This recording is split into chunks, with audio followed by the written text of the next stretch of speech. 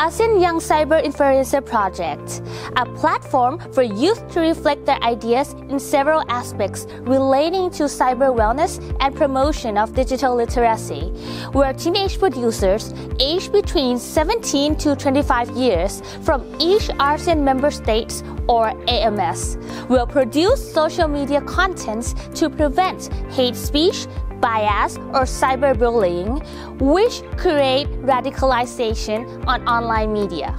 And to share the contents in their social media channels and relate through the Public Relations Department's network and ASEAN Collaboration Network via the Ministry of Foreign Affairs. I think cyberbullying is a very critical issue nowadays, and I also think that cyberbullying can be subtle, meaning that it will be hard to notice to someone, but it is really critical. Nowadays, we have laws and regulations that focus on cyberbullying. So if you cyberbully, you may get into jail or prison for a long period of time. So I think that raise awareness and really reinforce and educate youngsters about this topic is very important.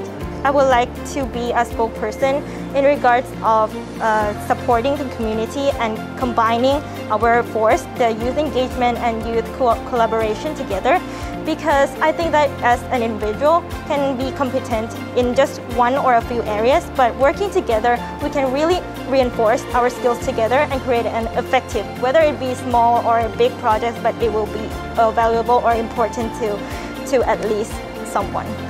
Since I want a future career in the profession of being a physician, I think incorporating social media or being a cyber influencer, I can disseminate or distribute valuable information more throughout the public.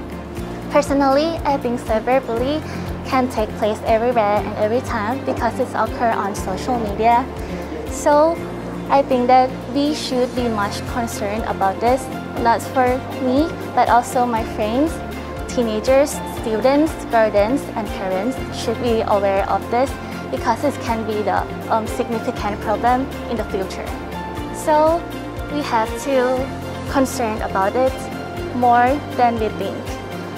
We should think before we post or comment to any sources of online platform to make ourselves safest and use them in a correct way. Hence, young ASEAN citizen is key stakeholder to the future of ASEAN, who are in risk of being social media victim in the digital era. Youth should be empowered to acquire the ability to access good information, analyze media, critically evaluate and create quality media content without bias.